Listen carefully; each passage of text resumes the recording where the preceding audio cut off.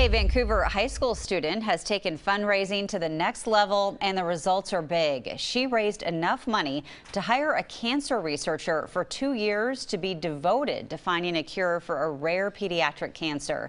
In today's Positive Vibes, she talks about her inspiration, a name that may be familiar to you, and why this fight against cancer has turned personal.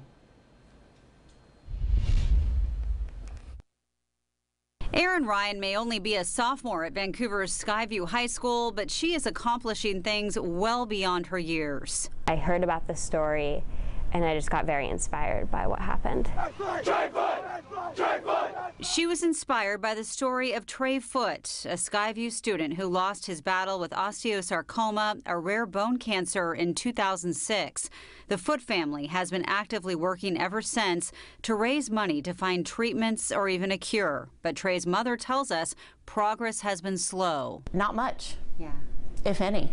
They're still using the same protocol. They're still giving the same cocktail that Trey had 13 years ago. One problem is that pediatric cancers are rare, so there's not a lot of research for treatments. When Erin heard Lee speak about the Trey Foote Foundation and their efforts, she wanted to help. She started by organizing raffles. And that's how I kind of started, was just hosting events and talking about what I wanted to raise money for and what I wanted to do. And then I also went to individual people and businesses and I told them what I was doing and just what the cause was. Her goal to raise $160,000 to pay for a researcher at the Children's Cancer Therapy Development Institute, dedicated solely to researching osteosarcoma, for 2 years. She ended up raising $212,000. She's amazing. She's really amazing. A few weeks ago, Erin joined Trey's parents and the researcher at the CCTDI in Beaverton to present a check. And while all of this was going on, Erin got some news at home. Her father has been diagnosed with a rare cancer. That was part of what pushed her past her fundraising goal. Just having him be diagnosed with a rare cancer really showed me what it must be like for these families and how there's not really much treatment being done and there's not really a known treatment. And I think that kind of gave me the push I needed to go out there and raise the money.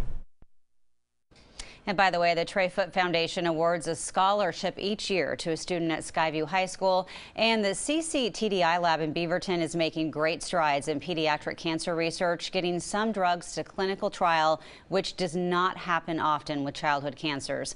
Now, if you would like to learn more about them or the Trey Foote Foundation, go to KOIN.com. And if you want more positive vibes, be sure to check out the KOIN 6 podcast network. The best way to get there is by looking under the special reports tab on KOIN.com.